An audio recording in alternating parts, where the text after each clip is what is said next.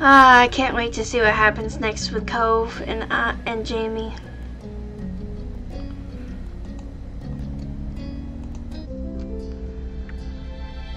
When he was safely on his feet, he briefly checked out his clothes, twisting around to see the back of his pants. He caught you looking and shrugged. I did go home after the event, but I knew I wasn't gonna be able to settle down, so I just walked back out. I needed fresh air and time away from everything. He paused for a moment and raised his clasped together hands where you could see them. But then something happened, and well, so I have something I want to show you. Cove grinned like a child and gently unfurled his fingers, not being able to keep you in suspense for even a minute. Carefully sitting inside was a tiny yellow light. It blinked off and then on again. A firefly. Delicately, he moved his hand closer so you could see the creature better. They're back. He closed his eyes, his smile now faintly illuminated by his insect companion. Remember the first time I caught one? I always will. I could barely manage anything because of that neon pink cast I was stuck with all summer. You were still stunned by what was happening, but couldn't help snickering when Cove did. It was thanks to you that I finally held a firefly in my own hand. I was happy too. Honestly, I didn't think I'd see them this year. I don't know why, it's just they were kind of late and I guess I'd been worrying about a lot of stuff lately. You could tell that the firefly genuinely lifted his spirits. He seemed at peace and he wanted to share that with you. The fact that his first thought after discovering the fireflies was to come over and celebrate the joy with you made you suddenly feel very cherished. Cove opened his eyes, but he looked away, not meeting yours. It's nice. It's really nice, I think. Even if the fireflies disappear for a while, it doesn't mean they're really gone. They'll come back. I can see them again. You smiled. Technically, fireflies aren't even gone. They're just eggs and larvae. You waited for him to continue. You smiled. And then you looked at the firefly keenly. There was definitely something poetic about them. You felt a warmth in your heart. Cove looked at your face, his smile now fragile. It makes me think about the two of us. We're together, then we say goodbye, and then we're together again. Day after day, year after year, and even if our time apart gets longer, that doesn't make it forever. Jamie, I'll always be there whenever you want to see me. You were so in love with him. There was nothing else you could think then, and he needed to know. You were so happy to be with him, and he needed to know that. You quietly said his name. You were so in love with him, there was nothing else you could think then, and he needed to know. Your heart started to pound in your ears, and all you could hear was blood rushing. You looked at Cove and found yourself fixated. The only thing you were aware of was your rapid pulse in him. It was as if your entire relationship was playing over in your mind, every step that led you here. Everything from the first night you met, to how you started as little kids who were good friends and grew even closer, to the first time you saw fireflies together, to the first time he snuck in your room, and then to every other moment you shared. All of it came back to you. Cove's expression had turned curious as you left him waiting. Wordless, he tilted his head in a question. His lips parted to speak, but you went first. I love you. I'm in love with you. I love you, Cove.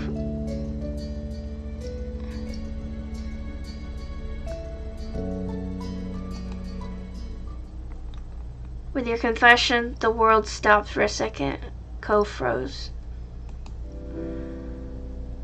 Then, as if your words had turned a faucet, tears began to fall down Cove's cheeks.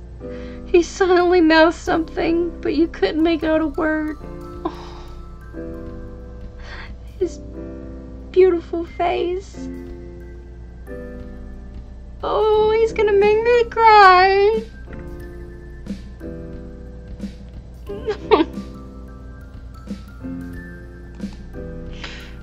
Cove? You stepped closer and closer, removing the distance between the two of you. He covered his mouth with a hand. He must have forgotten about the firefly resting there, and it flew off into the night with a twinkle. He used his other hand to shakily reach over and interlaced his fingers with yours. He gripped you tightly as he started sobbing harder. You cried with him. You wiped away his tears. You squeezed his hand back. You smiled at him. You chuckled affectionately. You wiped away his tears gently. You took your free hand and wiped his tears away. I love you, Cove.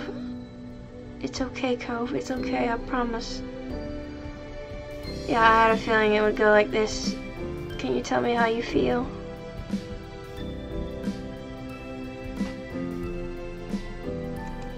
I love you, Cove.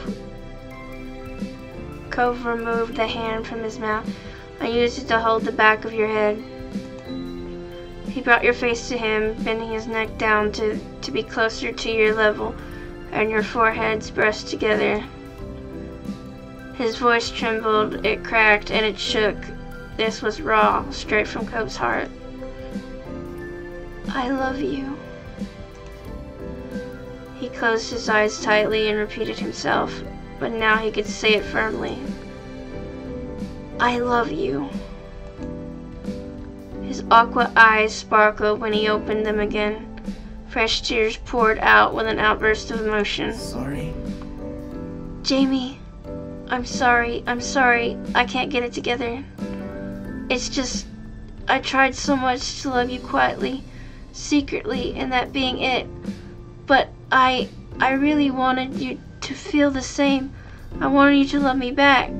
I wanted to hear you say it. I just kept thinking, what if you didn't? Maybe what I felt was too much, and I didn't know how to handle that. I didn't know what to do, but I didn't want to put any of that on you either. You weren't doing something bad. Everything you do is right and wonderful. I'm always like this. It wasn't your fault I had to be like that. I'm just like that. He leaned in closer, hiding his face from view, his lips trailing over to your ear. He whispered, but you love me. You love me. He moved his head back so his forehead was centered on yours, and then he closed his eyes. He shook. The hand you still held was trembling. I am so sorry. I'm really always like this. You kissed him, you held him, you gave him a moment. You kissed him. You pulled him into you, kissing his lips. He returned it desperately.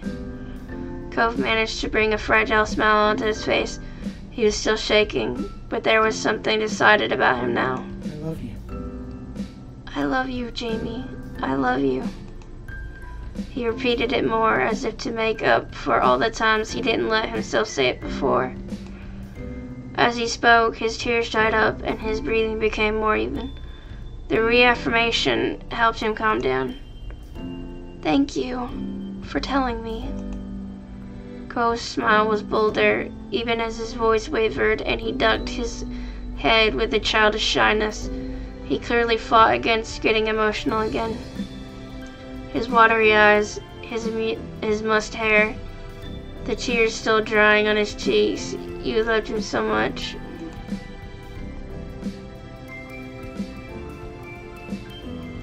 I needed to tell you. You've always been lucky, haven't you? I'm so happy to have done it. You're welcome. It was only the truth. I love you. You smiled brightly at him.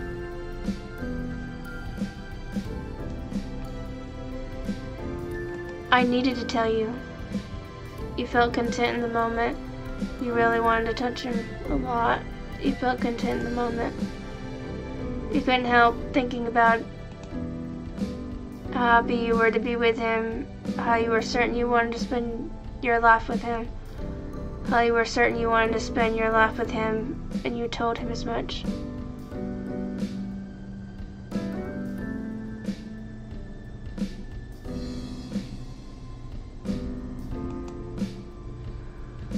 You didn't need to pretend it wasn't true, not to yourself. You dreamed of waking up every day to him. You wanted Cope to be your partner through all that you'd experienced in this world, and someday you wanted everyone to know just how much you loved him. For now, though, you were content to keep that only in your thoughts. Finally, he was able to laugh softly. The tears were nothing but salty remnants on his cheeks. He brightened up as if finally able to process the absolute joy of tonight in full. You felt good too, and took a little more time together to simply exist in the new dynamic you had stepped into. Cope looked into your eyes with a soft, slightly shy expression. There was hope in his smile. Do you want to go to the hill with me? I bet there's still fireflies.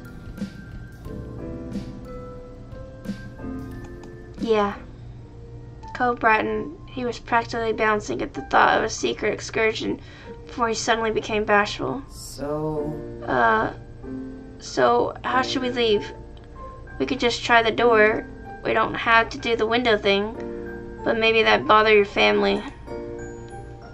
You both chuckled at how awkward it would be if your moms, or worse Liz, saw you going on a midnight firefly catching trip. You'd be sure to avoid that. But you wanted to use the front door. You could leave from your window.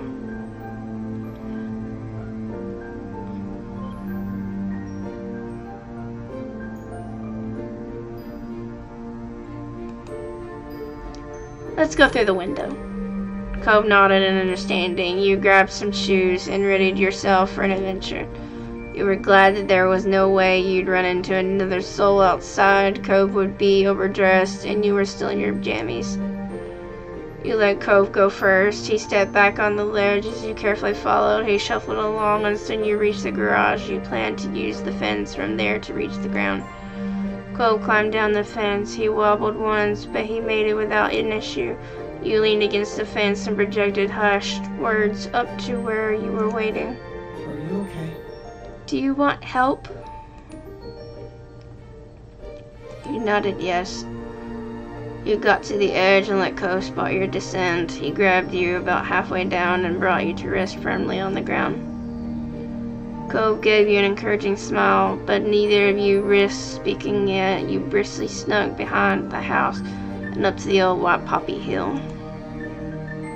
And Cope was right. The entire hill was lit up, insects twinkling here and there with their pale yellow light. Cope let out a contented sigh, finally able to relax in full. He strode further up the hill to better enjoy the view. You walked along as well, letting yourself be surrounded by the twinkling display. Then, without warning, Cope plopped onto his back. He paid no mind to smacking his formal attire in the grass. He put an arm under his head and stretched the rest of his limbs out. He was clearly getting quite comfortable in the dirt there. You sat down. You laid down in the grass. You sat down first and then fell back. You could see the stars when you looked up at the night sky. Then you snuggled against Cove. Then you wrapped an arm around Cove. You enjoyed your space. You snuggled against Cove. He was warm in the contrast to the chilly ground. Cove cuddled closer in turn, tucking his arms up near your shoulders. I wonder if Dad will be mad about the grass stains.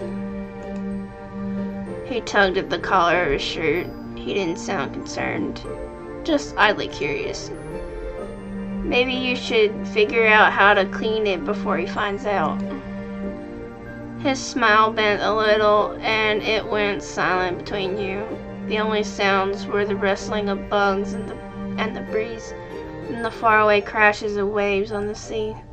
You couldn't help but reflect on what happened only a brief time earlier between this and your room. This almost felt like a different world. Was it even real? What happened between you two? You could almost be convinced it wasn't, and that you had never actually stopped dreaming. You stole a glance at Cove. He caught you and blushed. That little rending reassured you. Cove remembered the same as you. What you had was real. You continued watching fireflies. You wanted to catch some fireflies, you and Cove. You asked Cove if he wanted to catch fireflies. You challenged him to a rolling race down the hill. You asked Cove to dance with you.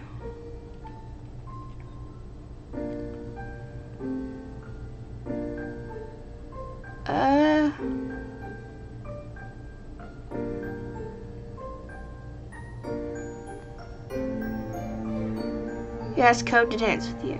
Hey Cove, do you feel like dancing? Cove stared at you in shock at the invitation. Understandably, he had not expected that. You felt obligated to try to say more. I just like to. It makes sense. Look at how you're dressed.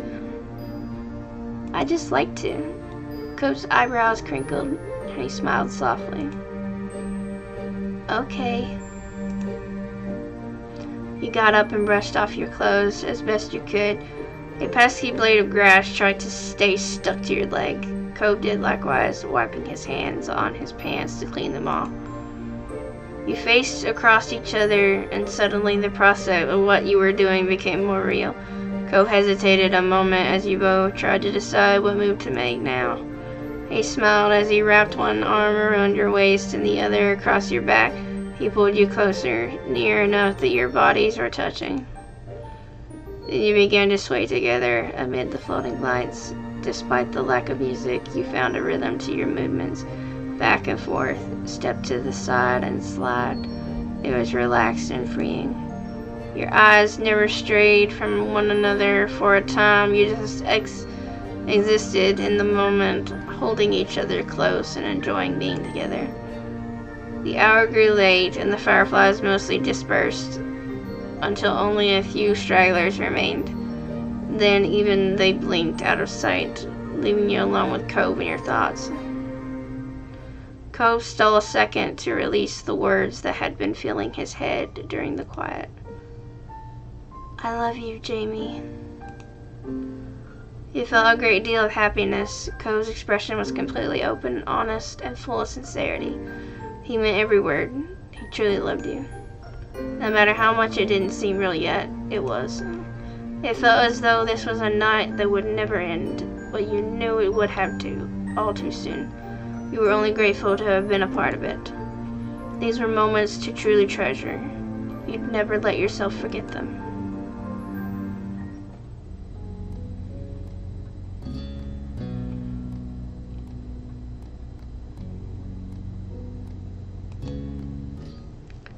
After finishing breakfast at the Holmes house, you and Cove had retreated to his room to relax before starting the day in earnest. Or perhaps you would take it easier for the whole afternoon. Neither of you had plans exactly, so you were free to do whatever came to you to mind. You were leaning against Cove on his bed. You fiddled with the Rubik's Cube Cove had around. You stood watching Cove fish swim idly around their tank.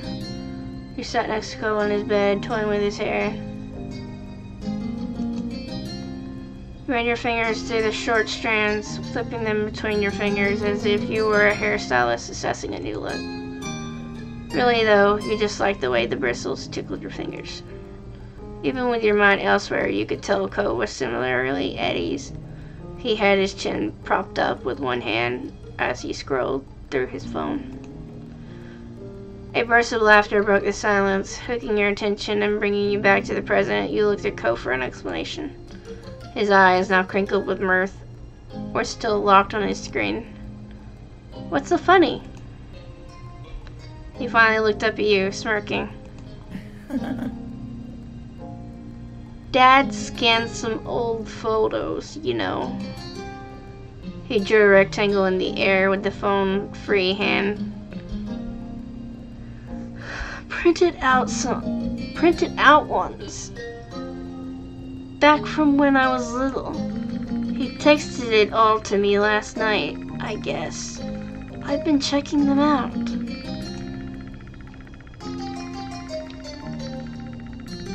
You were looking at your kitty photos and didn't tell me? Can I see? That's cool. You smiled. That sounded nice. You sat up wide-eyed and hopeful. You wanted to see.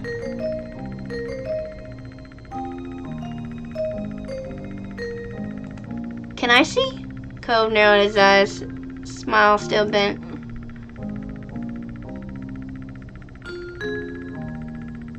I was gonna show you.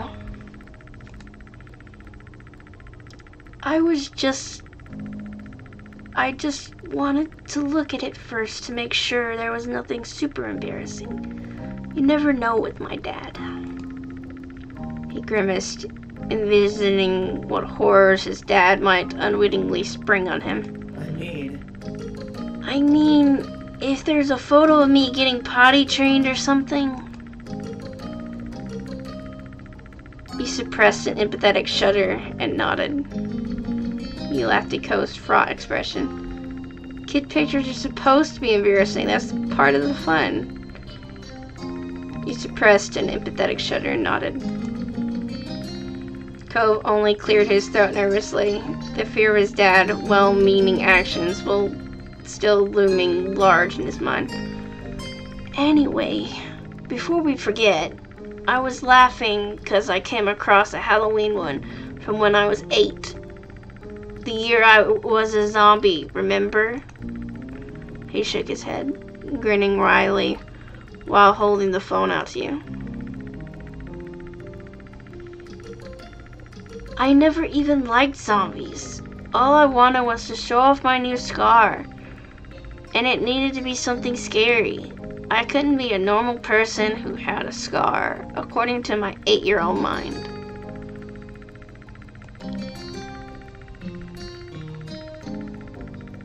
I was a little dork. Right? Dad really wanted to be useful, as usual.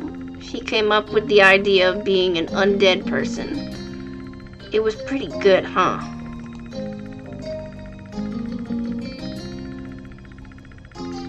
Man, I was so jealous of that look. It was good, but my costume that year was better. Liz was so grossed out, and Shiloh was terrified. I remember you getting lots of extra candy when adults realized the scar was real. It was hard seeing your arm like that. I don't really remember. Oh, so many good choices.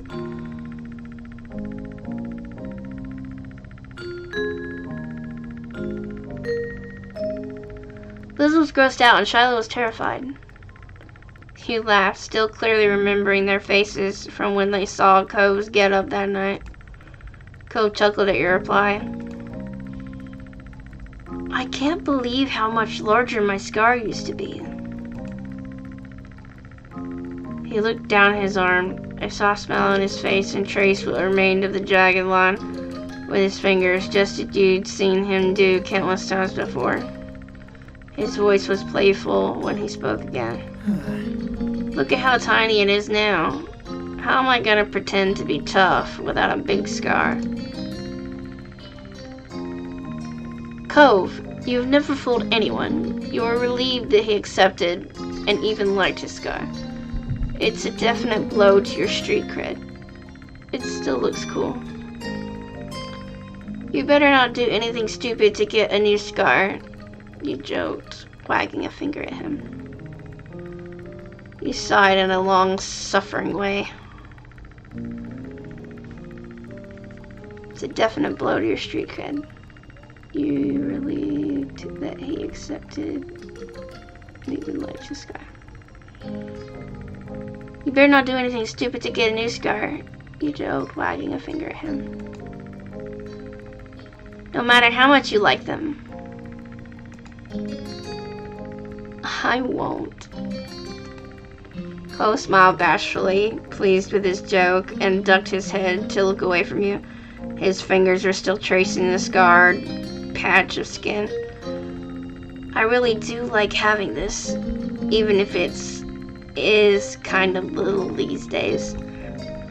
His voice was shy, like he was letting you in on a big secret. Cove turned back to face you fully, finally letting go of his scar. He was happy. That mark was a part of him and clearly held meaning for Cove.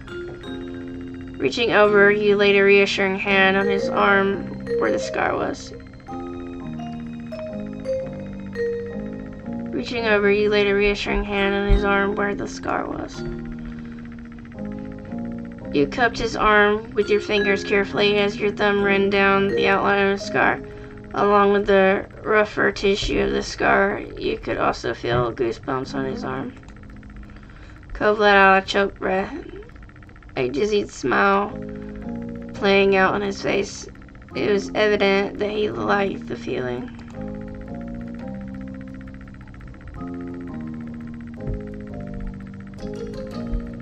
You held his gaze. Cove couldn't stay still and reached for you with his free hand. His fingers brushed against your cheek. He leaned forward, eyes gleaming. Can I kiss you?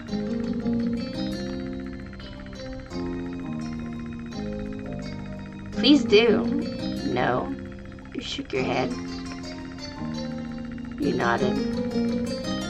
Please do.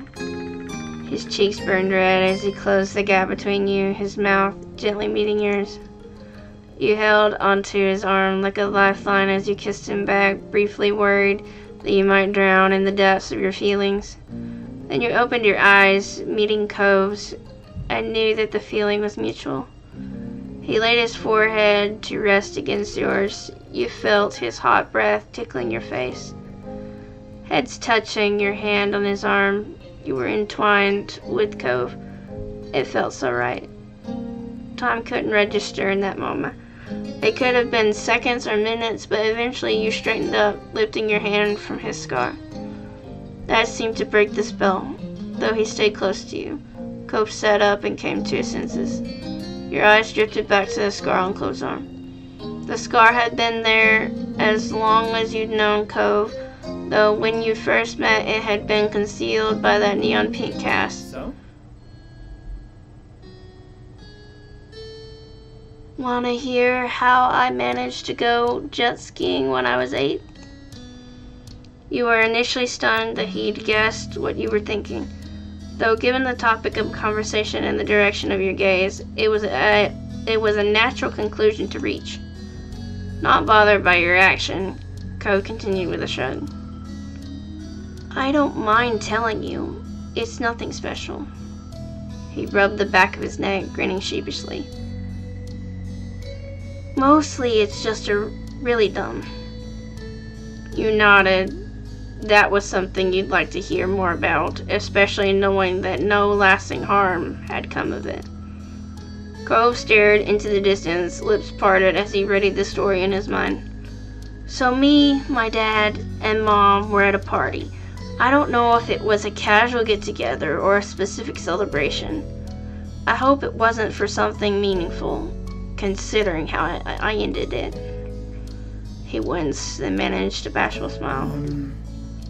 Anyway, my mom and dad were off doing stuff, talking to people, I guess. I was left with the other non-adults. Most of them were older than I was. Maybe all of them were. His brow furrowed as he tried to recall dusty memories. Then he shrugged again and continued. The older kids were taking turns on the jet skis. there weren't enough for everyone to ride at once, so in between turns they were hanging out on the shore. I was meant to just sit there with them and watch. Remembering when you first met Cove, you bet that he hadn't been satisfied with that arrangement. He confirmed that suspicion. I was pretty unhappy. It wasn't a party for me. Not when all I could do was look at other people have fun when I couldn't. The teens must have realized that, though I never hid when I was pouting as a kid. Only when you were a kid? Cove bristled with embarrassment. It looked pretty sulky to you. Come on, let me finish the story. Alright. Cove sighed, letting go of the interruption and picking up where he left off. Well, basically, someone offered to let me ride. I was way too small to drive myself, but this older kid, they must have been at least 16, said I could sit in front of them while they controlled the jet ski. I knew I wasn't supposed to do anything like that. Still, I figured my parents were doing whatever they wanted, so why couldn't I? I nodded at the person, and I remember the other teens helping me onto the jet ski, along with the one driving. We sped off into the water. Cove smiled widely and wistfully. It was amazing, at first. My hair was flying everywhere as we zoomed away from the shore. I love being out on the water like that. Too bad it turned out steering a jet ski with an 8-year-old sat on your lap was harder than a bunch of kids figured it would be. The teen tried their best, but they couldn't keep control for long. We got spun around and went right into the sand. You sucked in a deep breath. The other person wasn't hurt, thankfully. They held onto the bars and stayed in their seat. I didn't. I was thrown at full speed into a rocky part of the shore near the dock. I must have tried to brace for impact or catch myself, because my arm is what I mostly landed on. He looked down at the limb in question. You could see him visualizing the long-healed injury. It was pretty torn up. After that, it's hazy for me. I got taken to the hospital. I didn't feel a lot of pain when it first happened. All I remember thinking about was how I covered in sand and the grains were uncomfortable. The sand was uncomfortable. The sand was uncomfortable? Cove chuckled. I know, right? I did start feeling my arm later. It definitely hurt eventually. The doctor said my arm was broken, along with being torn open. That's how I ended up getting my pink cast. He smiled nostalgically. That color, it seemed just nice and happy at the time. It brightened the mood, so I picked it. The smile faded. He finished the story with a sigh, his eyes downcast. I feel bad I did any of that. I hope whoever that teen was, they weren't traumatized by seeing a little kid go flying into the ground. They were just trying to do a nice thing. Cove threw arms out to the side dramatically. I wish I knew who they were so I could give them a call and say I'm still in one piece. But yeah, that's the full story. I'm so glad you were both okay in the long run.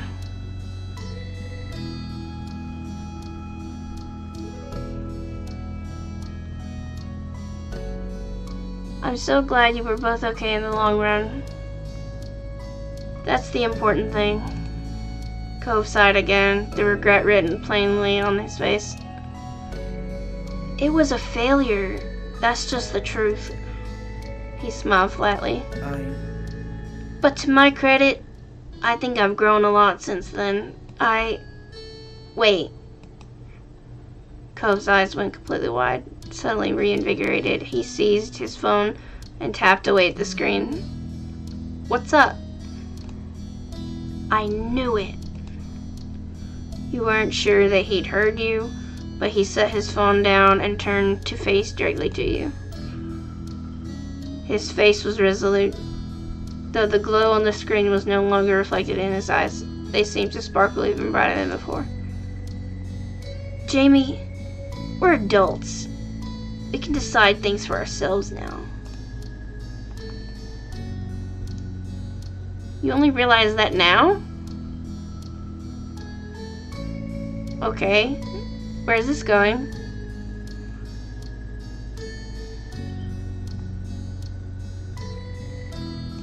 I like where this is headed.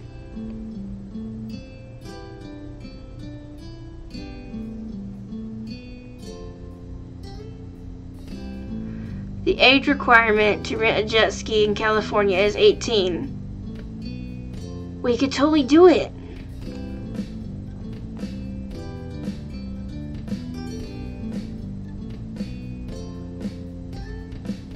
Let's use our adult powers for a jet skiing adventure.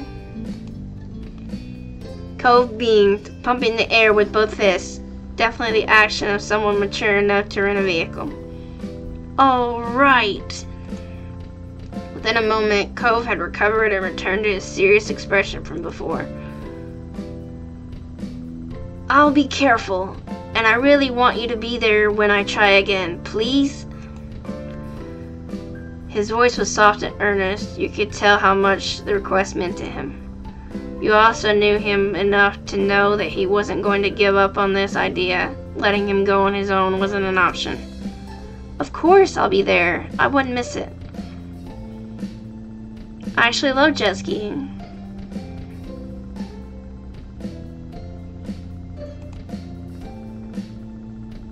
Cove perked up at once. A grin stretched wide across his face. He was practically bouncing in place. Let's go! You got up and worked as a team to gather everything needed for the trip. Cove's other aquatic hobbies came in handy, and he was quickly kitted out with everything he'd need other than the jet skis themselves. You need to run back home briefly, having dressed and prepared for a day that didn't involve jet skiing, but soon enough you were both ready and jumping into Cove's car. As you got in, you learned that Cove had used the brief time apart to locate a rental store on his phone. You caught his eye as you clicked your seatbelts into place. Excited, you held out a hand. Cove slapped it in a high five before setting off. You and Cove soon arrived. The ocean was perfectly inviting today. The deep blue of the water glittered under the clear sky, while the tide rolled in and out at its leisure. I'm so excited for this! You were just as pumped as he was. His excitement was adorable. Seeing how pleased you were, Cove grinned at you. Hey. Oh, hey! Wanna say hi to my dad while we're here? I've already texted Mom about the plan. He's working right now. The shop is just down the way. We can walk. Sure, we can do that. Mr. Holland was a great guy, so you were happy to check in on him. Sorry. Thanks. Sorry it might be kind of awkward when he hears why we're here, but it should be alright. I mean, my parents forgave me a long time ago for that amazing stunt. I don't want to be scarred off jet skiing for my whole life because of it. You wonder which of you Cove was attempting to reassure. It was only a short walk back down the dock to Mr. Holden's scuba shop. Cove breezed in, as familiar with the store as he was with his own home. The place was quiet, empty aside from a couple of customers quietly browsing and Cove's dad behind the counter. Mr. Holden looked up, his friendly expression spreading into a grin when he saw who had just entered. Hey! Hi, Jamie. Hey, sport. What brings you all the way out here? Hey, Cass and I... He cast an eye at the way the two of you were dressed. Judging by how you were decked out, I'm guessing scuba diving? There's plenty here for that. What can I help you with? Cove chuckled, amused by how quickly his dad seized on a favorite topic. Or maybe it was how his dad always fell over himself trying to be useful. Hi, Dad. We're not doing that this time. We're sort of decided to go rent a couple of jet skis. The phrase jet skis had set Mr. Holden's mouth in a taut line immediately. Jet skis? He echoed the words as his eyes instinctively darted to the scar on Cove's arm. That's when Mr. Holden started to speak several times, each attempt quickly abandoned. Cove smiled encouragingly, trying not to add to his father's worries. Don't worry about it. I promise I'll be careful, and Jimmy will be there too. We always look out for each other. Mr. Holden pinched his face back into an unconvincing smile. Right. Alright, you're a whole lot bigger now than you were back then. Heck, you can drive a car and everything. I'm sure you and Jamie will have plenty of fun. The worry still echoed out in his voice, barely concealed by the positive words, but Cove was buoyed by his father's support. Yeah, well, we're all set. We only stopped by to say hi and let you know since we were over here. Mr. Holden beamed, obviously moved by his son's simple consideration. Wow, you're so thoughtful. Thank you. Thanks for taking the time. Dad, you don't need to thank me for that. Mr. Holden simply laughed at his son's response. It'd be great if you could keep me in the loop while you're out there, too. Just text me to let me know if things are going well or anything. I will. His dad smiled more easily. Great. Cove rubbed his arm, causing Mr. Holden's eyes to momentarily twitch back to the childhood injury. Bye. We're gonna head out. See you later. Take care. See you, Mr. Holden. Mr. Holden waved you off as you left the store. The pair of you headed back to the docks, walking side by side.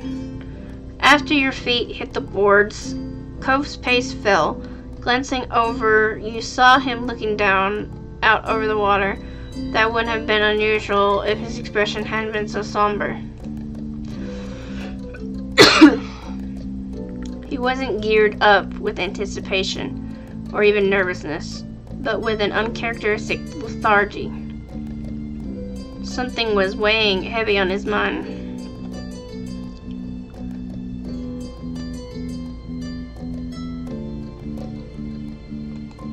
What's up? Huh? He blinked, startled by you interrupting his rumination. Sorry. Oh, sorry. He sighed, though you torn his attention from the ocean. It gradually drifted back to the water. You cleared your throat, unwilling to lose him again. Sorry, again. He put his hands to his face, rubbing his eyes wearily. Here I go, thinking everything's resolved with what's happened, and we can have fun, but I can't just enjoy anything. I had to find something else to get stuck in my head. You're having second thoughts about jet skiing? No. No, that's not it.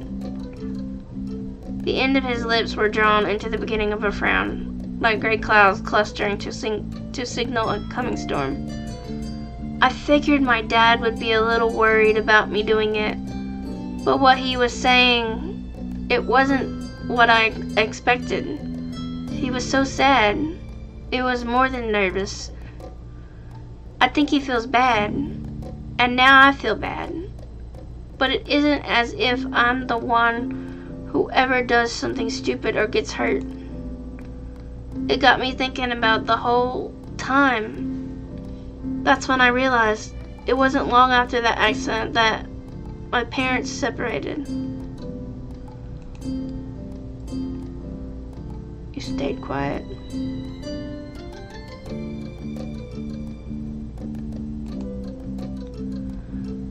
As a kid, I didn't think about the consequences of my actions, you know, or how what I did impacted other people.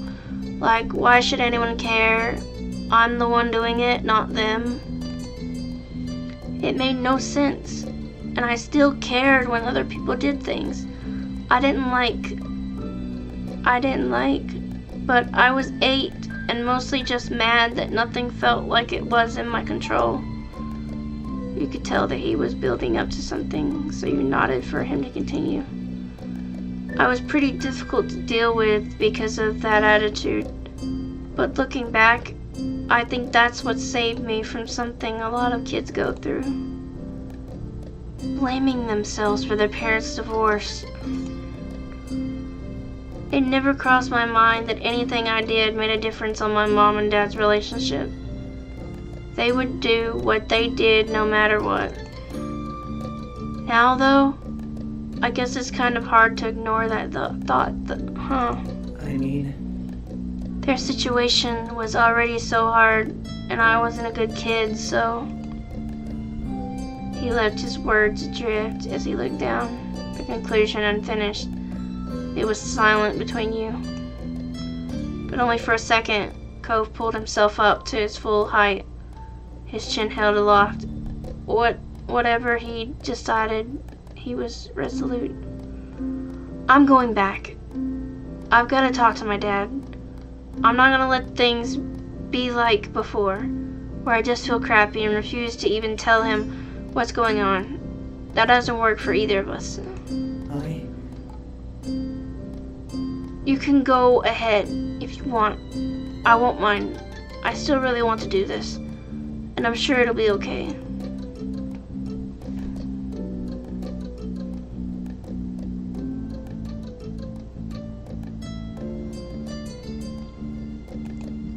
I want to stay with you. We always look out for each other, remember? Cole smiled gently, having wanted that deep down. Thanks. Let's go. You and Cove retook your steps down the docks once more, heading back to Mr. Holden's scuba shop. The customers you spotted in there before were now leaving the store, new bags clutched in their hands. You hoped that this would mean Cove could have his conversation with without a public audience. This time Cove strode inside the shop with purpose. Mr. Holden, still at the counter, glanced up to greet whoever had come inside. He grinned as you approached. How's it going? Hello again. Forgot something? Sort of. Cove had reached the counter now. You needed to rush just to keep up with him as he crossed the show floor. Mr. Holden raised an eyebrow, taking in Cove's shift in attitude, and chose his next words with care. Is everything alright? Cove swallowed, not answering initially. Talking openly with his dad was still somewhat new for the son. You knew that he was struggling for the right way to begin. I wanted to ask about what happened. Mr. Holden winced as if the words had struck him physically. The accident? No. The divorce. The pained expression fell from Mr. Holden's face. Wide-eyed, his jaw slack, he gaped at Cove. Huh? Why? Cove glanced over his shoulder at you. As your eyes met, you saw him draw confidence by having you by his side. He turned back to his father. I want to know the truth. His tone was grave. Did me getting into the accident hurt your marriage? If I hadn't done it, would you and Mom have gotten along better? No.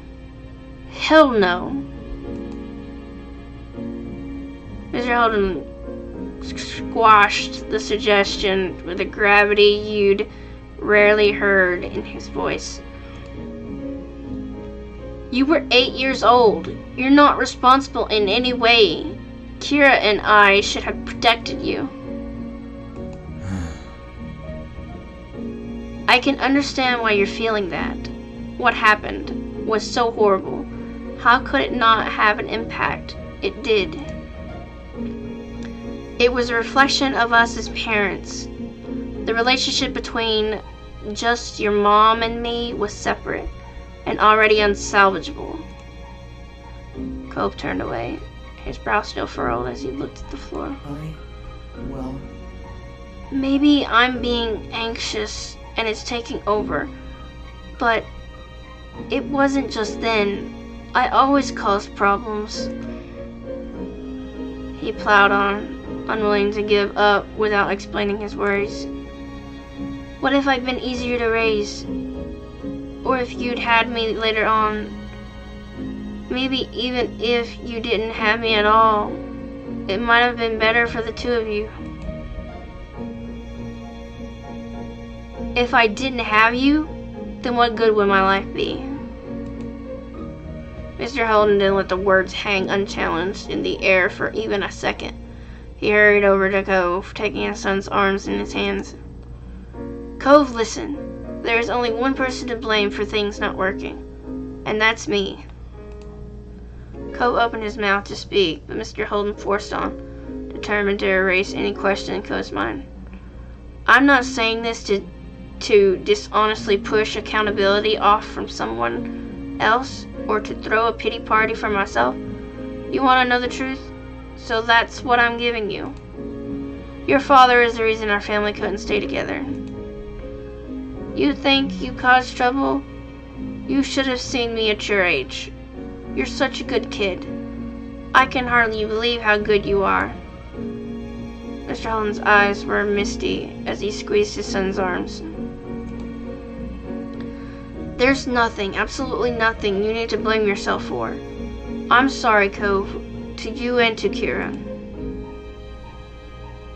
Mom? Yeah, your mom. His pained face eased slightly into a bittersweet smile. Kira, she was just so smart and driven and completely bursting with life. It was as if she could do anything. You know, there wasn't a single solitary person who didn't want even a piece of her attention, just to catch her eye for a moment. But for some crazy reason, she had a soft spot for my 17-year-old screw-up self. That's when we first met, though it definitely took some time before I managed to ask her out on a date. Mr. Holden shook his head, the smile melting as his recollection became solemn once more. And then we'd only been officially together for about 6 months when we found out we were having a baby.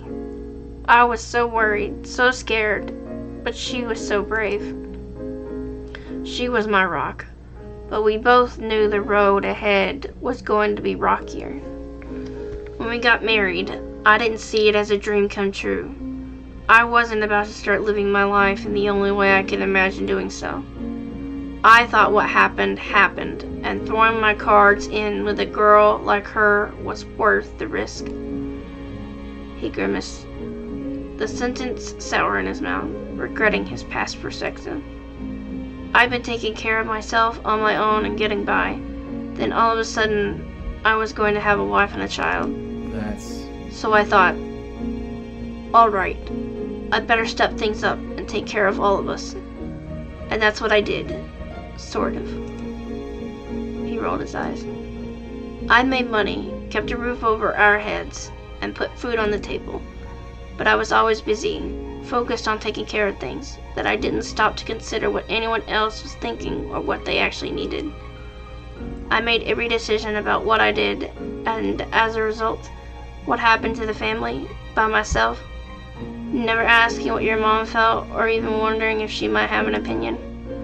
I'd tell Kira about the great place I'd found and how we'd be moving there in the same breath, or that I'd spent all our savings and taken out a loan to start this business we're standing in, and even more nonsense. Anything I felt I needed to do, I did. Kira couldn't even ask where I'd been all day without me rolling my eyes like she was being a nag. I was making sure we didn't starve.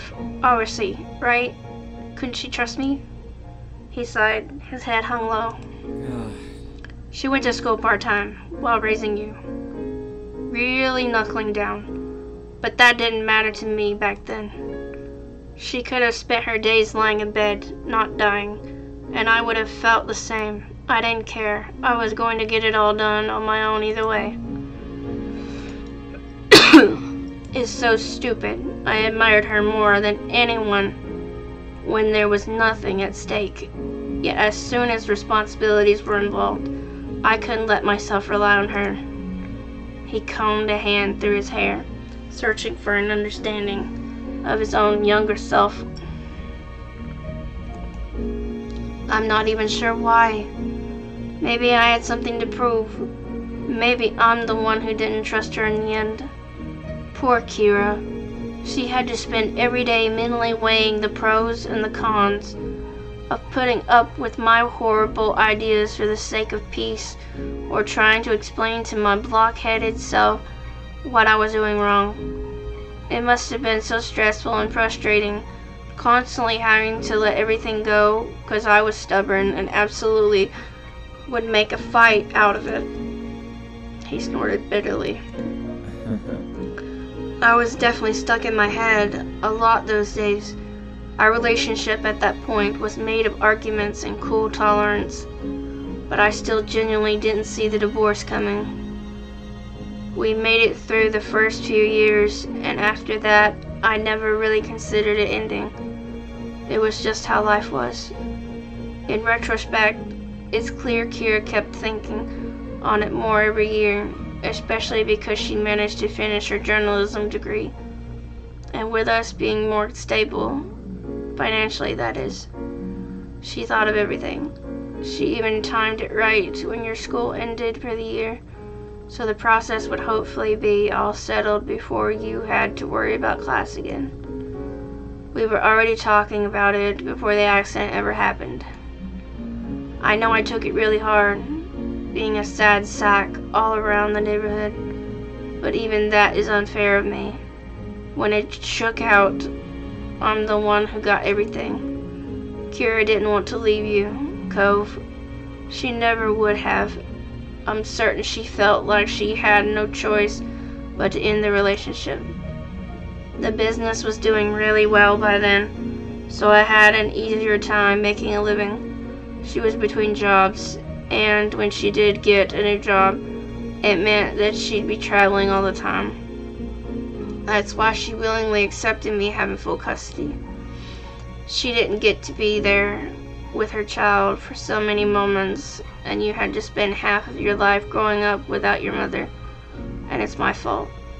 Mr. Holden closed his eyes briefly as he took a breath. So that's it. The story of Cliff and Kira's marriage. Not exactly a fairy tale, but I want to be clear. You saw his grip on Kosh's arms tighten.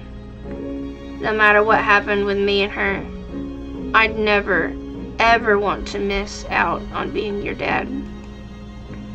Kove's throat bobbed as he swallowed. His eyes glistened, glossy with tears that had yet to fall. He blinked quickly, trying to hold them back. Thank you for telling me. His voice was hoarse, little more than a whisper. Mr. Holden brought a hand up to his face and lightly nudged Cove's chin. You're welcome. You're grown up now, right? You deserve the truth. That's the least I can do for you.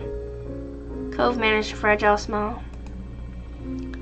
Thank you for taking care of me, for all of it. Mr. Holden brushed the compliment off with a wave of his hand. No worries.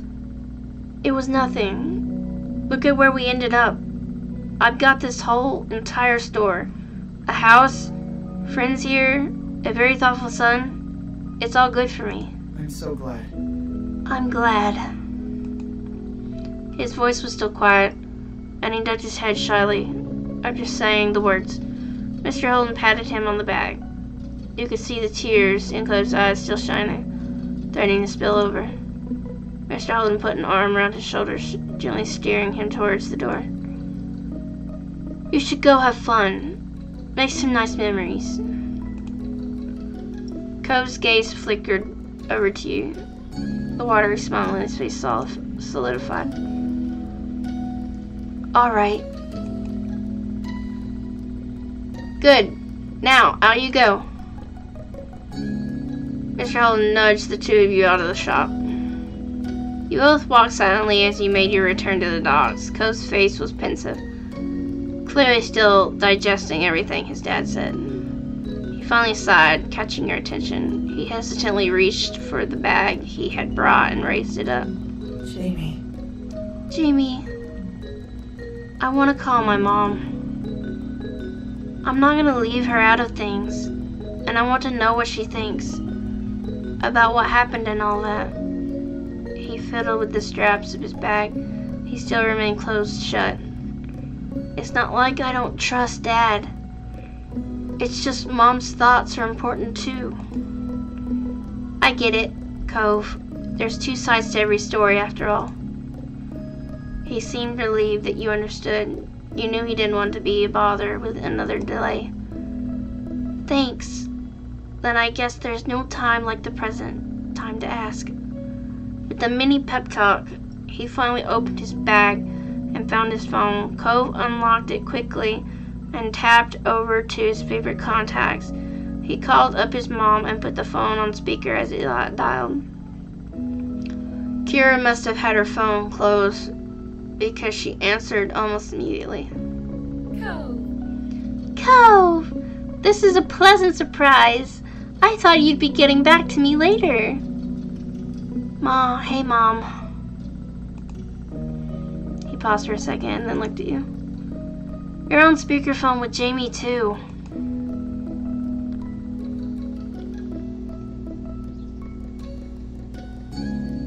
Hey Kira. Oh, hello. I'm popular today.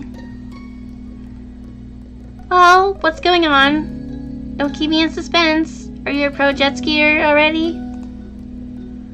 Cove chuckled and scratched the back of his head. We haven't started yet. Actually, there's something I kind of want to ask you about. Really? I'm intrigued. Her voice was bright and excited. Cove moved the phone closer to his face so he could speak softly, aware that the tone of his conversation was about to change. I was talking to Dad earlier. It was about your relationship and why you both divorced. That one syllable had lost all her earlier energy. Cove tightened his grip on the phone. It does make sense that the past would come up today. Yeah, but... He tried to brighten up the mood again. You weren't used to being the perky one of the two. You could only imagine it felt like a strange role reversal for him. Dad said you were really amazing. He admired you a lot. What a flatterer. She sighed wistfully, and you could hear some interference. Maybe she had shaken her head. You couldn't tell for sure. Oh, Cliff. He bungled himself the regular, everyday adulting and social situations in astoundingly charming ways. Yet somehow, at the exact time, he was an ambitious, slightly shady, under-the-table type of man when it came to making his living in the world. So essentially, your father was an absolute heartthrob for someone such as myself. Cove and Kira laughed delicately. The tension was broken into something lighter, more familiar between the two. It's cool you both have nice things to say about each other. I agree, baby. She took a moment before continuing carefully. Do you have questions about what happened? I'm not sure. Cove squinted at the phone in his hand as he tried to think, his free hand brushing through his hair. I just kind of wanted to know how you describe what it was like. Could I tell you what Dad said about it? All right. I don't think Cliff would mind. Whatever he told you is probably what he'd say to me. Alright, go for it. After taking a breath, Cove recapped Cliff's experience. Doing his best to follow his dad's story, he went into a surprising amount of detail, and not a single thing was missed. Kira listened on in absolute silence, letting her son speak without interruption. When Cove finished, he took another deep inhale of air. So, what do you think? Kira sighed softly. You heard a clacking noise, like she was drumming her nails on the back of her phone or on a countertop. That definitely sounds like Clifford. It's not exactly wrong, but he doesn't have a total picture. He puts the emphasis on the wrong places, I think. Huh? What do you mean? For starters, Cliff unsurprisingly downplayed himself more than he had to. He did? Cove's eyebrows raised and his face continued to inch even closer to the screen. Well, since your dad was so praising of me, it's only fair to return the favor. When Cliff said he was already taking care of himself when he met me, he means he was on his own. Cliff's own parents weren't, and still aren't, friendly people. They've always had a combative relationship, though him getting into drinking and gambling as a teenager certainly didn't help. He knew they'd kick him out at 18, so he saved them the trouble and left home at 17. He always found a way to make it work, even without support. I met him a few months after that. We hit it off right away. He was exactly what I wanted back then. We dated, and then about half a year later, bam, you were on the way, Cove. She laughed fondly as Cove clung to every word. I was really optimistic about it all. I couldn't wait to be a mother, and I was more than happy that Cliff was the father who'd be along for the ride. We got married quick, before you were born. Cliff's recollection of our wedded dynamic is pretty spot on. He was extremely stubborn and just, well, immature. Highly, highly immature. Her voice raised slightly, and you got the feeling she was thinking back to her memories living with him. She left the specifics unspoken. But it's not like I was grown up either. Everyone, except maybe Cliff, could see our relationship was no good.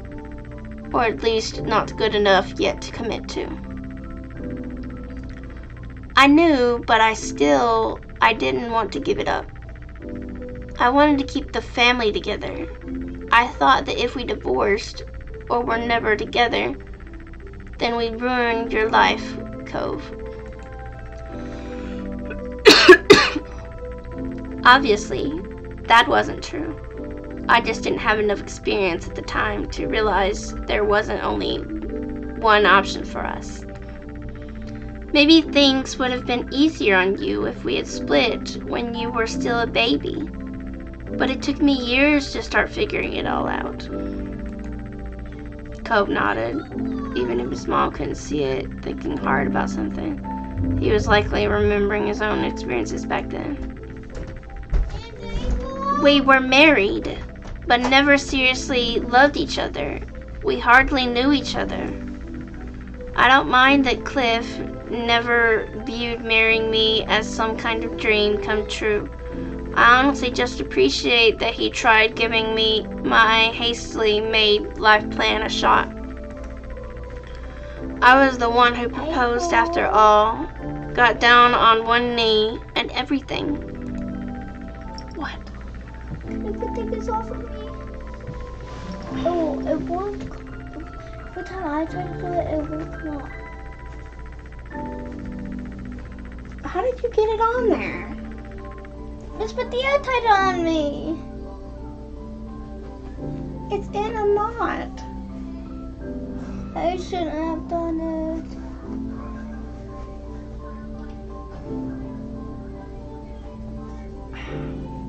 I'm gonna have to cut it off.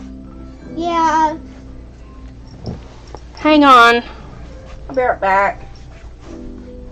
I got some scissors over here.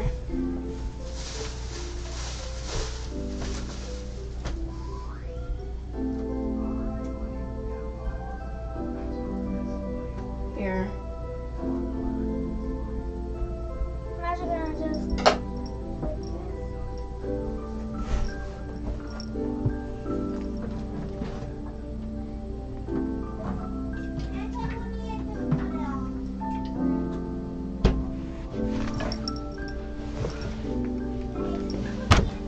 Ow!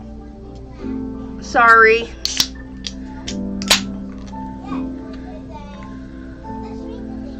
I needed to help my nephew with something. She huffed slightly, something between a chuckle and a sigh. It's very funny and a little sad that Cliff still doesn't know why things changed between us. It's obvious to me, and I guess he does know deep down. He just never consciously made the connection. I'm not even mad he didn't stay the same towards me. Love makes everything different.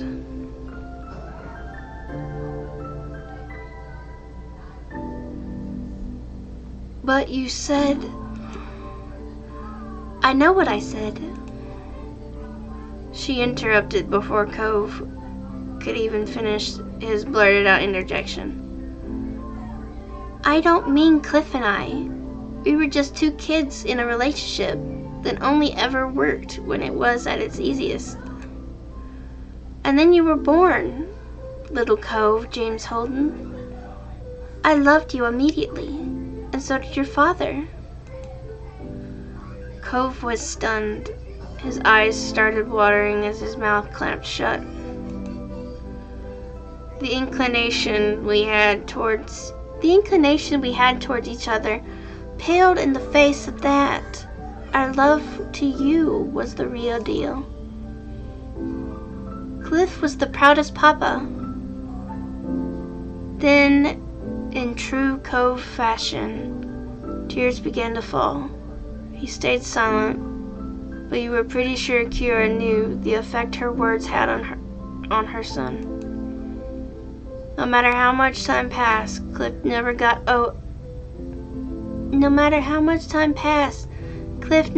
over how amazing it was that such a precious little boy was his. I should have taken pictures of how he'd puff up whenever someone referred to you as his son. She sounded much cheerier now. A slight smile crept on Cove's face, despite his tears.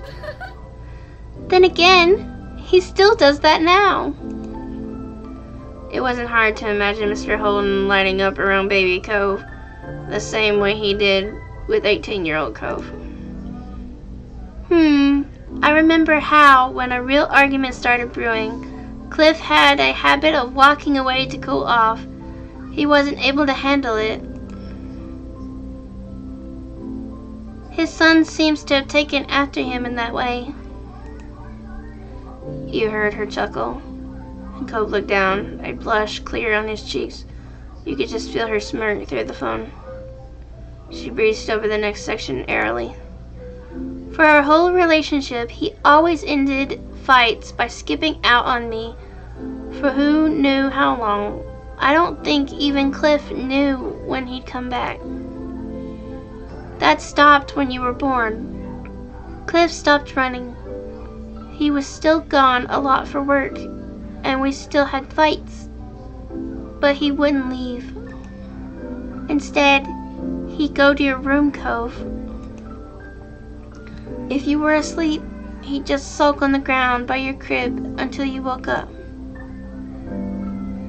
Sometimes he'd pace the room while holding you, or sit on the floor and rock you. He stayed with you until one of us decided we were ready to talk again. We didn't have a lot of furniture back then. That's part of the reason why Cliff was always hanging out on the floor. He really came to embrace it. When our relationship got bad enough that he didn't want to share a bed anymore, he always made sure I got to have the mattress. He instead set up a spot in the corner of the nursery, just in case you needed anything through the night. He gave you a more private space when you got bigger, but he still always made sure he could be there for you. There's still no denying whether Cliff understood or not. He made his choices without prioritizing me, but it wasn't that he suddenly hated me. To Cliff, I was only a wife on paper. In his mind, I was a cool girl he had dated and generally liked, nothing close to being the light of his life. All his blood, sweat, and tears weren't for himself or me, or even the family unit. They were all completely and totally for his baby. Meanwhile, I was doing the same, though in the opposite way. I did take us being married seriously. I was trying to force us together as a couple, so we would be a complete family for our child. I felt like a fly on the wall of a very personal conversation. Cove didn't seem to notice when you looked over at him. His face, a completed patchwork of emotions. Eventually, I woke up and saw what I was doing. I realized it wasn't going to work, not like that. When I was ready for it, I talked to Cliff about separating and starting up the divorce process. He was shocked by it, and unfortunately, it wasn't too long after when you had your accident, Cove. Jamie, I don't know how much Cove really told you about it, but when he broke his arm, it terrified all of us.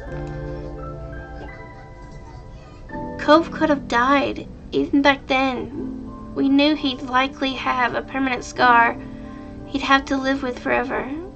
Our parenting hurt our child, and he was the one who'd have to carry the repercussions. You were a bit taken aback to be referred to directly. You still felt a little out of place, and she seemed completely focused on her son. Cove grimaced, and the hand holding his phone shook. Mom. Kira continued as if she'd never paused. It was heartbreaking, and then on top of it all, we had to put you through your parents breaking up. Taking that back wasn't an option, despite the timing. It felt like everything we had worked so hard for, to make you happy, was for nothing. I chose to believe we'd fix our lives from there, but to Cliff, it seemed hopeless. He failed his son. It was easier for me in some ways. I had my family to lean on. That made it feel less daunting, less impossible. Cliff had only ever really known being on his own. By the happenstance of his birth, and then by choice, when we broke up. He knew he was going to have to put back the pieces of what was left alone. I wanted to be there for him, even after everything, but I was the one divorcing him. It was impossible. I never managed to be someone he truly relied on, and I had to remember that wasn't changing. As bleak as it felt at the time, Cliff still tried not to let any of that show to you, Cove. He did what he could to keep your spirits high about the move, your new house, the scar, everything. So that's why... Hang on, getting my voices mixed up. So that's why... Cove trailed off. He had misunderstood the impact of his injury had on his parents.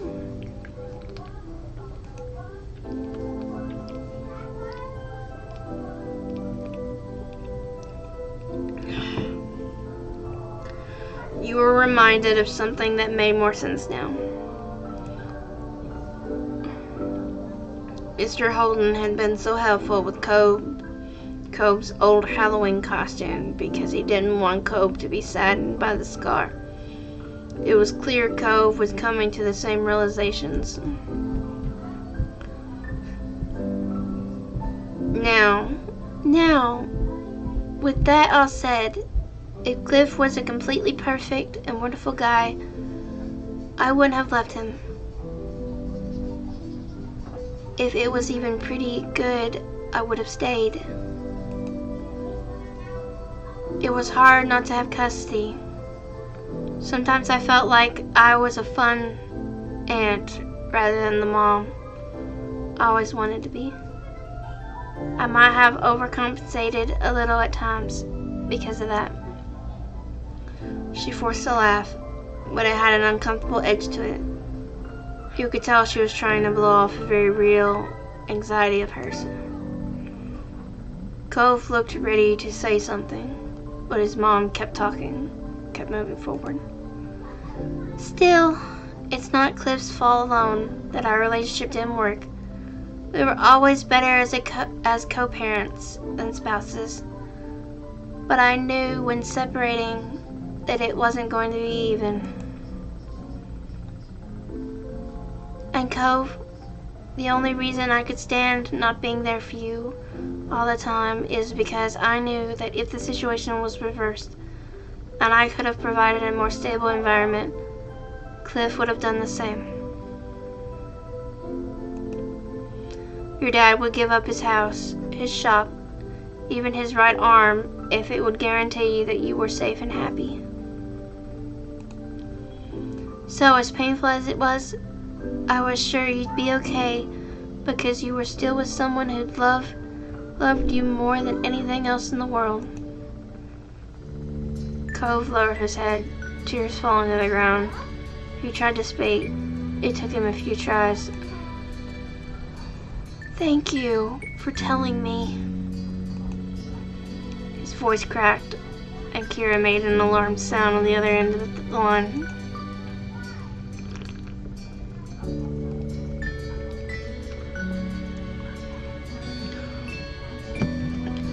I'm sorry, baby. I didn't mean to make you cry. I get it. It's okay. He was still crying. Everyone could tell, being physically present or not.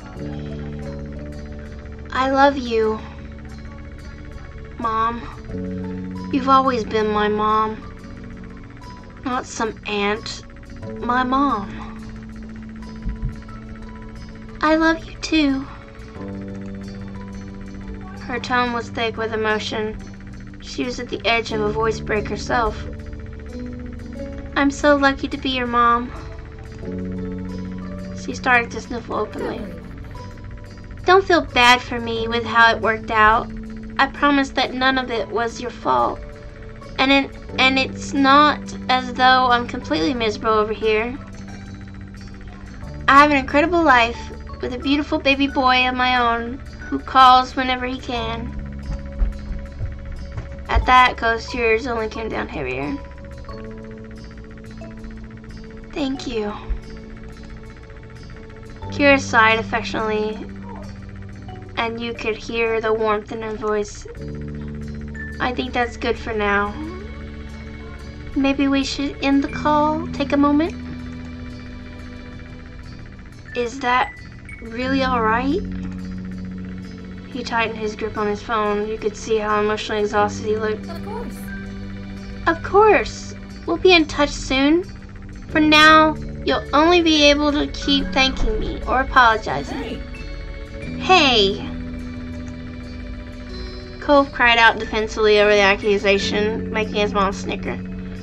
Bye, and goodbye to you, Jamie. I'm glad you're there for my baby. See you. Bye, Mom. I love you. Love you too.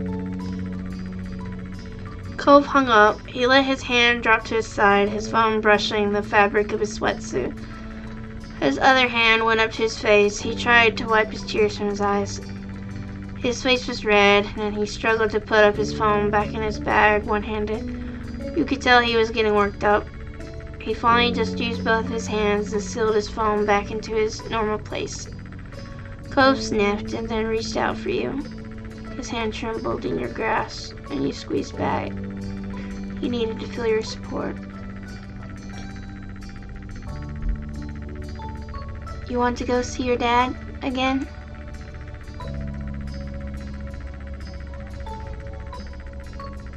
He didn't have to tell you what was on his mind for this. Cove nodded his head weakly. You rushed back the way you came, feet pounding across the boards of the dock to return to the scuba shop for the third time. It was a little difficult to keep up with him. His stride was already longer than yours, but with him almost running, you had to pick up the pace. You reached his dad's store and Cove still wasn't slowing down. He pushed his way through the door at full speed. His hand released yours as he charged in. Mr. Holden had been walking around the middle of the store, checking over things. Immediately, he turned to the sound. What's wrong? What? Where's the fire? He froze when he got a look at Cove's face. He worriedly opened his mouth, probably to ask what was wrong, but then Cove lost himself at his father. Cove threw his arms around Mr. Holden's neck. He buried his face in his dad's shoulder and started to sob with deep, hitching breaths. Cliff clearly had no idea what was going on, and his hands hovered awkwardly in the air. He looked at you for a brief second, hoping for understanding, before turning all his attention on Cove. He wrapped both his arms around Cove's back. Cove looked secure in his father's embrace, protected and safe.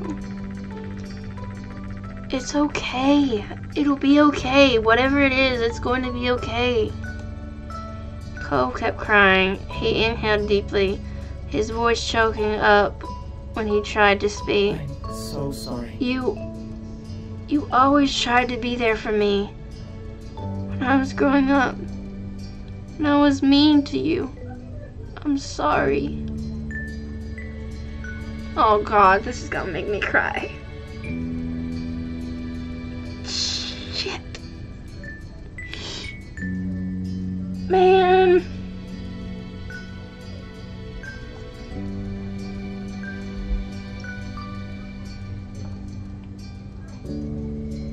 Excuse the waterworks.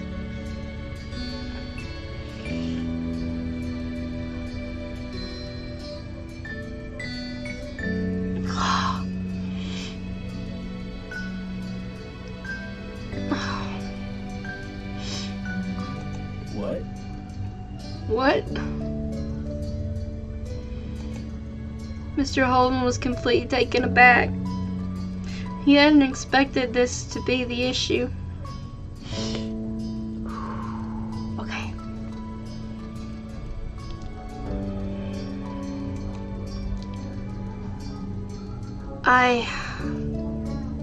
You don't have to apologize for that, but kids are allowed to be mad at their parents.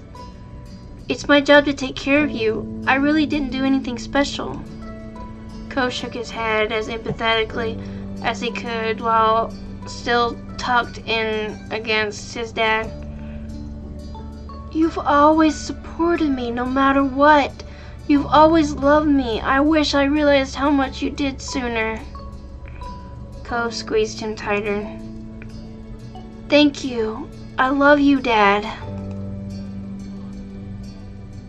At his son's heartfelt confession, the father became choked up as well.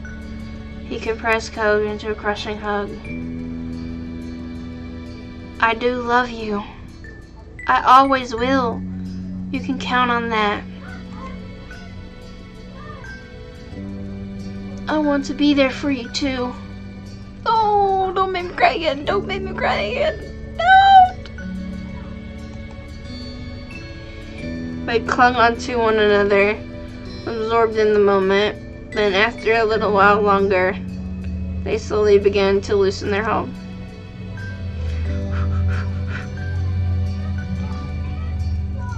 Cove sniffled and moved so he could use his palm to wipe away his tears. His dad's shirt was visibly damp where his face had been. Cliff patted the top of Cove's shoulders. He looked at his son with pride. "You've grown up so much." Cove started to laugh through his tears, a wavering smile on his lips. You doubted that Cove would have ever thought that crying on his dad's shoulder was a sign of maturity, but it was true. Cove had changed over the years. You were glad to see Cove grow. Cove used to cry a lot over his parents, and he still did. Despite the similarity, the defining Coveness, there was a big difference between the two occasions.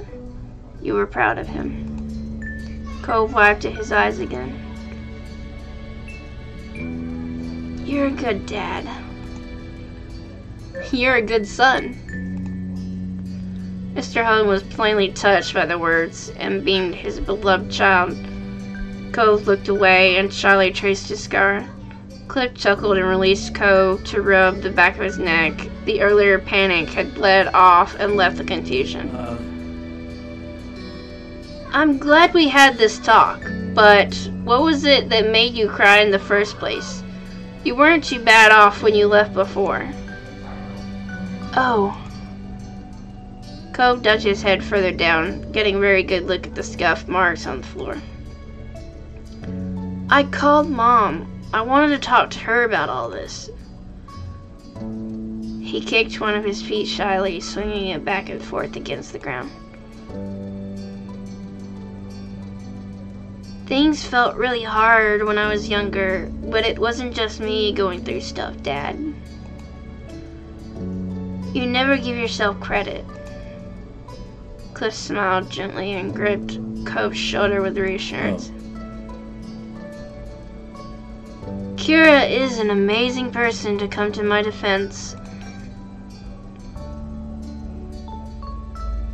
For me, the only hard part was seeing you and her unhappy.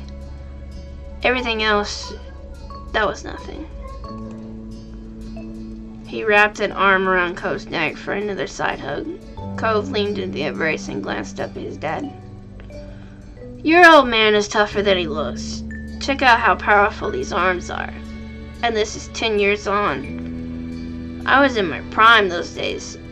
Cove laughed. It was a light sound, full of fondness. Okay. He quieted down a little, finding a quick moment of seriousness. Thanks again, Dad. I know you don't want me to feel bad, and I'm happy because of everything you and Mom did. I have a really nice life. Mr. Holden's countenance became much more serious. He didn't take what was said lightly. Cove, you are very welcome. That's so good to hear. Then he let Cove go again. This time they both took a step back to their normal proximity. Mr. Holden cleared his throat. He looked at you right in the eyes. That's a relief. I also appreciate that you were here for support, Jamie. What a loyal partner. Cove looked back down, embarrassed. I'm glad I could be here. I want to be there for you too, Mr. Holden.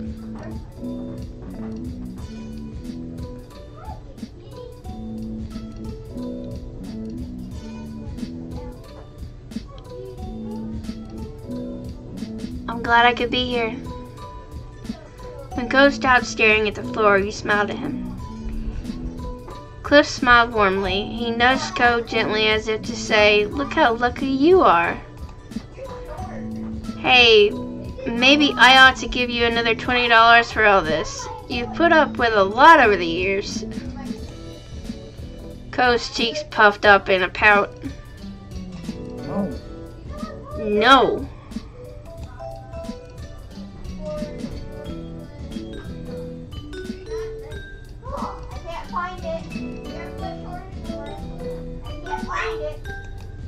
Not this again. You suddenly remember how weird it was the first time, and really didn't need to be repeated. Sure. Okay, I'll leave making jokes about that to Cove. Cove smiled, satisfied at that. Alright. Cove exhaled slowly, his posture relaxing. We better get going. You still have work, Dad. I think Jamie has been patient enough. Cliff grinned and waved the two of you off. Sure thing. I'm happy you both stopped in, but you gotta go have some fun. Be careful out there. I don't need to go jet skiing anymore. Jamie, if you still want to go, I don't mind watching. No way. You are a mature young man, and if you want to jet ski, then you should go out and jet ski. I'll still be here if you need anything, right? Yeah, okay.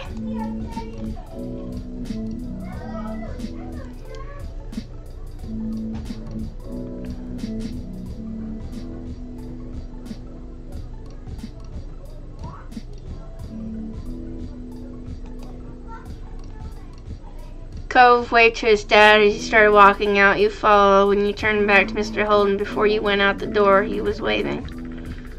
Bye, kids. You'll do great. Once again, as had become today's habit, you and Cove walked down the dock side by side. This time, Cove had a bounce back in his step. His smile was soft but radiant. Thanks for staying, and sorry for how long it took.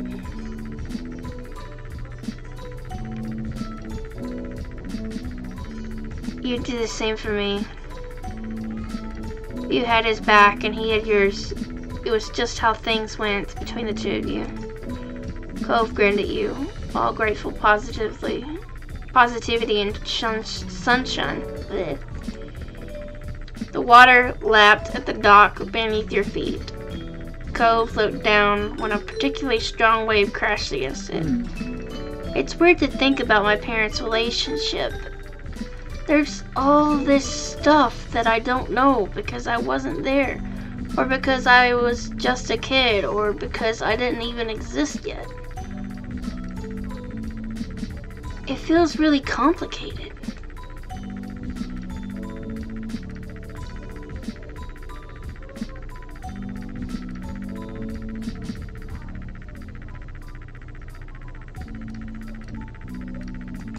Really? It seemed fairly straightforward. It wasn't that complicated. You just listened to it explained twice.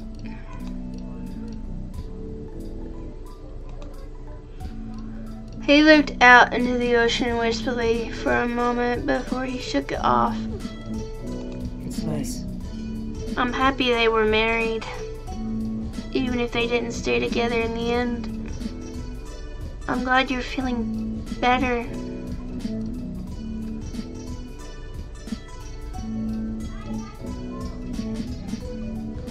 Tried to refocus on what was ahead. You asked about what he thought about marriage for himself now. Speaking of marriage, Cove's eyes widened curiously as he turned to face you. Are you scared of it because of everything that happened with your parents? Cove shook his head shyly. He didn't hesitate for a second. No. Surprisingly, I don't have issues about the idea of getting married someday. You looked at him, not bothering to hide your intrigue. He chuckled self-consciously at the reaction he got.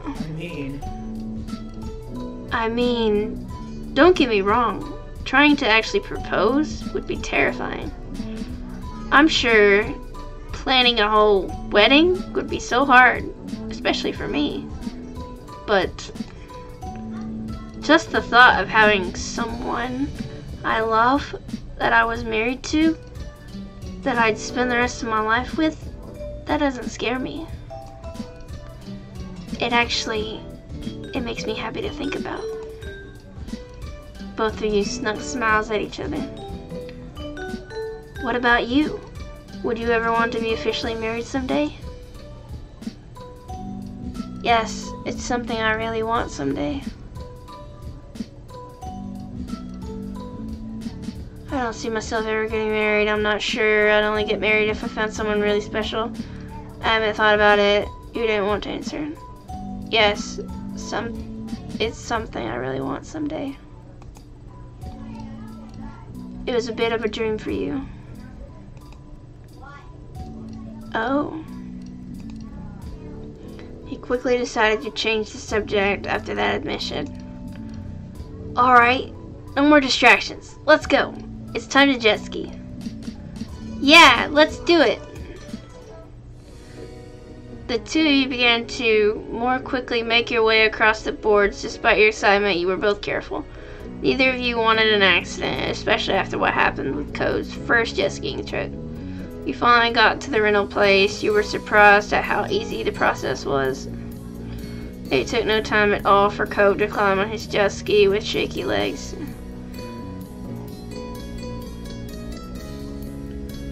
You rented your own jet ski. You spent this entire time wanting to jet ski, and you were thrilled to finally climb onto one. It was lime green with blue detailing. The jet ski rocked slightly as you got on, bobbing with the waves. You looked across to Cove. He sat motionless astride his jet ski, preparing himself to start it up. Even from your distance, you could tell his hands were clamped onto the handles too tightly. He was stiff and nervous.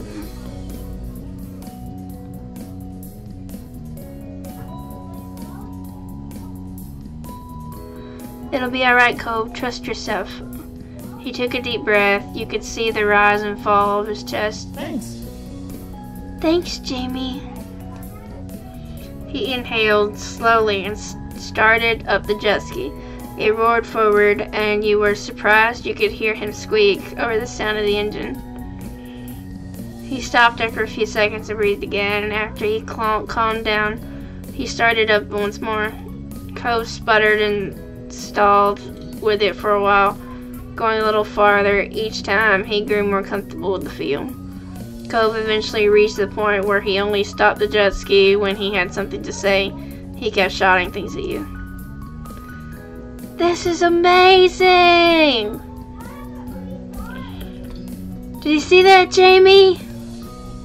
This is so great! You'd gotten your own jet ski going as well. You made sure to keep a safe distance. Cove watched what you did with enthusiasm. Nice turn! He zoomed forward and you could hear his bright laugh ring across the waves. You were relieved he'd taken it so well. You had no trouble controlling the machine yourself and enjoyed the freedom it offered. You sped around the ocean with a wide smile on your face. Eventually the sun set and you had to pack up. Cove was thankfully still in one piece. No cast necessary. After everything was returned, Cove dug his phone out of his bag and texted his parents to let them know all about his triumph. An idea to take a photo to mark the occasion struck Cove, and he wanted you to join him in the selfie. You got into a silly pose. You showed off your best angles.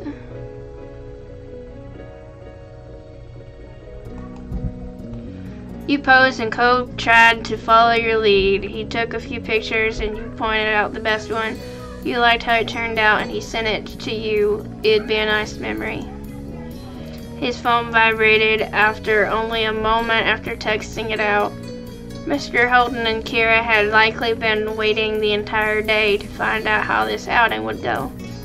And with the news of his success, both of Cove's parents sent back how proud they were of Cove for how far he'd come. Watching him grinning in the setting sun after facing so many fears that day, you felt the same.